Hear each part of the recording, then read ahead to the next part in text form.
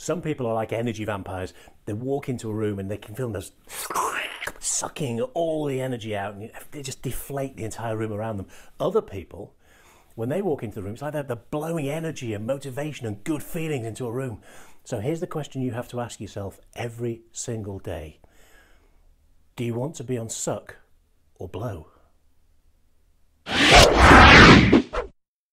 the end of this video, you're going to be able to choose how you feel each day. You're going to be able to choose from minute to minute how you feel, your motivation, your energy levels, whatever it may be. Now, I'm not going to suggest that you have to be rah, rah, rah, all pumped up and hyped up all the time, because that's not necessarily appropriate. But what I am going to show you how to do is to take control of your emotions and your energy. And we're going to do that by focusing on 3 things. I'm going to break it down for you and show you exactly how each of those is relevant and useful to you. I used to run 3-day training courses, in-person training courses, if you can remember that sort of experience pre-COVID. And we'd have 150 people in the room from different companies, and we'd work from 8:30 or 9 o'clock in the morning through to 9:30 in the evening, and nobody would be tired. Nobody would be flagging or have their concentration dropping or drifting. And that wasn't because I'm the world's most amazing public speaker. I may or may not be, but it's down to the application of the 3 elements that I'm going to show you over the course of this video. We used these 3 elements to keep people energized and focused and in a great state for learning new information, techniques and strategies all the way through from beginning to end. And if you think about delivering that over basically a 40-hour week in a 3-day course, that takes a bit of doing. But we were able to do it because we walked our own talk. So I'm not going to tell you that bad stuff won't happen, because it will. I'm not a great believer in pure positive thinking. You know, if I look out of the window and I just say to myself, there's no weeds, there's no weeds, there's no weeds. There's weeds. There's weeds. If I go out there and I pull them up by the root, burn them, and then I look out in the garden, I can go, there's no weeds, there's no weeds, there's no weeds, and it'll be true. So pure positive thinking in that abstract sense, not my thing at all. I kind of get the idea, but it's not realistic or practical as far as I'm concerned. But what I do believe in is positive action. Deciding what you want and choosing to get it. Deciding what you want and choosing to take it and make it happen. That I believe in. So the first of the 3 strategies for choosing whether you're on suck or blow every day, every minute, is your physiology. Now, I've chosen to do this video standing up because that gives me more energy. It gives me more oomph while I'm talking. It's very easy while you're sat down to let your energy drop and for you to be a little bit more flumpy, or whatever the correct word for flumpy might be. But here's a thought for you. A lot of this stuff is actually embedded in the English language. If you're watching in a foreign language, I'm sure it probably applies there too. I know it is in Spanish. But in English, we have expressions like don't let your head drop, keep your chin up, that sort of thing. Because our physiology is a human constant. Now people are aware that if bad stuff happens, it's quite easy for you to go, oh, and you'll watch somebody's physiology change. If I asked you to think about somebody knocking on your door and I told you that they were shy, timid, lacking in confidence, a bit scared, you already have a mental image of what their posture is like. And everybody gets the fact that your mood, your emotion, your energy level affects your body language, it affects your physiology, it affects the way you stand, the way you keep your head, your facial expressions. Everybody understands that mood changes body language. But the opposite is also true. Your body language will change your mood. So if you're like this and you flop down and your jaw's a bit loose and your face is all saggy, in my case saggier than normal, and you all shoulders around and down, your breathing's all shallow, it's really very difficult to be motivated and up for it. Honestly, while I'm doing this, not only do I not feel like making a cold call, I barely feel like taking the next breath. And then, if you lift your chin, pull your shoulders down and back, stick this, it's called the me point. If you lift the point of your sternum out. Ladies, I know, but trust me, and this is just about mood and energy levels. Shoulders down and back, that up, stand as tall as you can. Imagine you've got a million helium balloons attached to the top of your head and they're pulling your spine up. And if you put a great, big Tom Cruise grin on your face, it is almost impossible to feel bad and miserable and depressed and lacking in energy when you're standing like that, with that expression on your face and your chin's up. I actually defy you to do it. I defy you to stand with your chin up and your shoulders down and back, breathing nice and deep and strong with your sternum pointed up and out. Now, a big smile on your face. I defy you to feel flumpy. You just won't be able to do it. Now, I'm not suggesting this is a cure for any clinical issues or any chemical imbalances or anything around that. This is not a replacement for professional help if you need it. It is, however, a solution to you having a down day. It's a solution to you, I just can't get my head into making cold calls today. I'm not in the mood. I don't know if any of you are fans of Dune, the movie, or Dune, the books, but there's a great expression right at the start of the book where the hero says, says to his fighting teacher, I'm just not in the mood. Mood? Mood? Mood is a thing for singing and lovers. It's got nothing to do with... It's the same thing.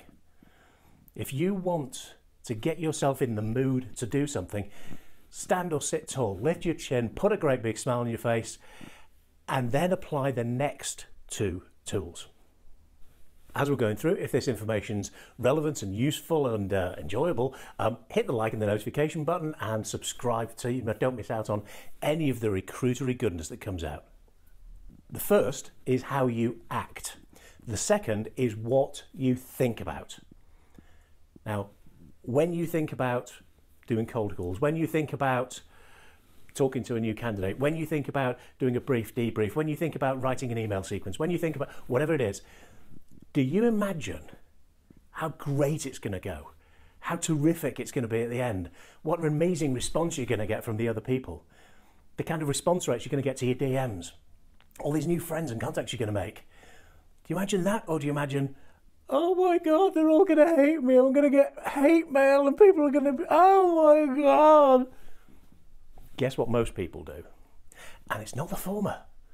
Guess what the most successful recruiters, marketers, business people, entertainers, everybody, guess what they focus on? They focus on how well it's going to go. What a great reaction they'll get. So if you combine strong, positive physiology, how you act, together with what you think about, focus on how well it's going to go. Focus on the response rate you're going to generate. Focus on how you can help people recruit more effectively. Focus on how you can get people into the right jobs and into the right opportunities. Focus on how you can brief your colleagues. What you think about is the second of these state management tools.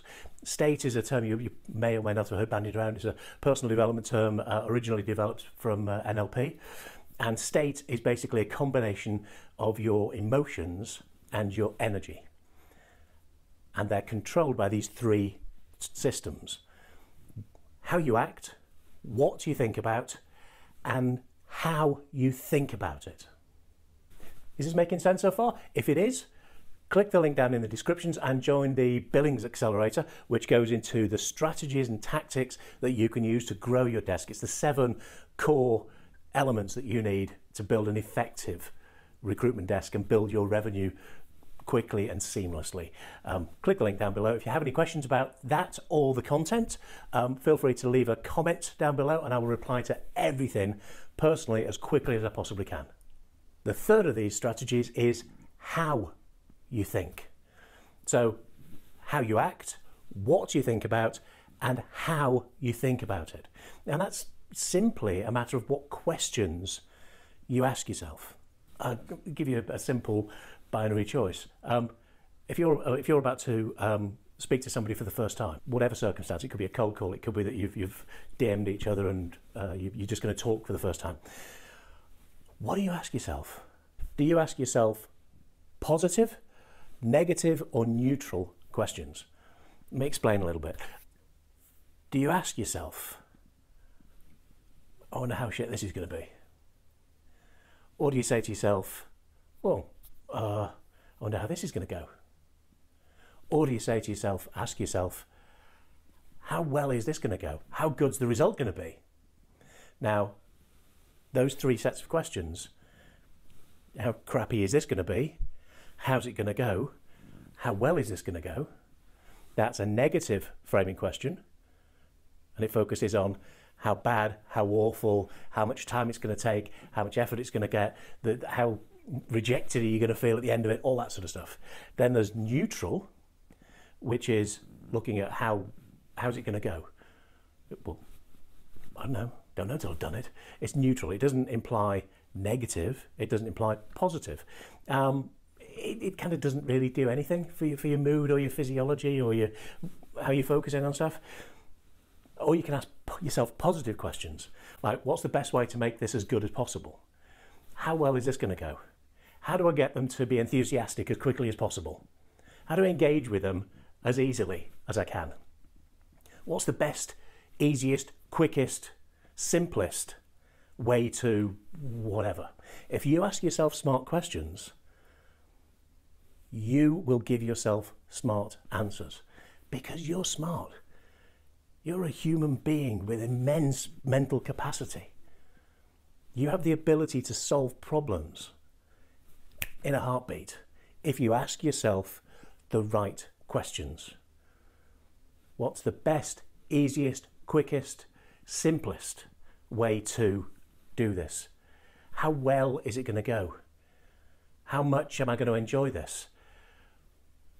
Ask yourself positive questions about the situation. And if you combine those three elements, how you act, what you focus on, and how you focus on it, what you think and how you think it, then you'll have a toolbox that allows you to pick your mood, to pick your state, to change the way you feel in a heartbeat.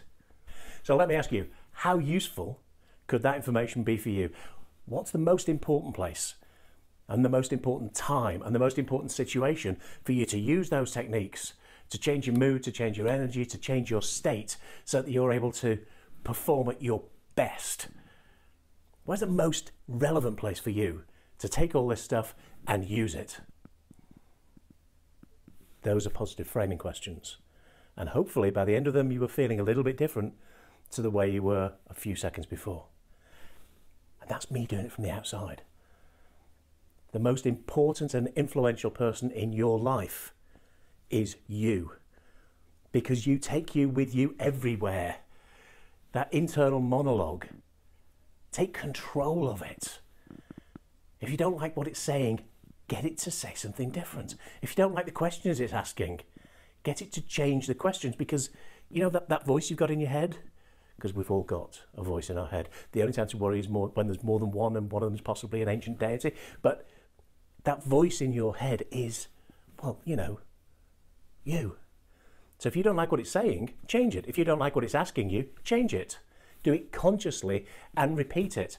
And the more you repeat it, eventually your unconscious will just go, okay, I see what you're doing, fair enough. And it will ask you better quality information. It will focus on more important and useful things. And that will change your physiology. And then you can change your physiology as well. And you have a wonderful, virtuous circle instead of a vicious circle.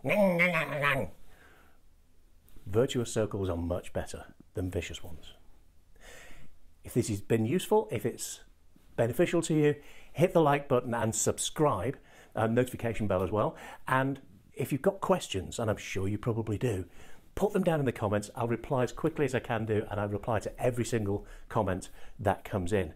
And also, if you look down in the description below, as well as the Billings Accelerator, which is an amazing program, and I can't believe I'm doing it for just £7 at the moment, so fill your boots on that. There's also a link there for a free guide to the 20 most essential sales skills for recruiters. And that will add you into the mail list, and I'll make sure that you get a notification of everything, every new idea and every new development and everything else that's coming through. So enjoy, and I'll see you next time.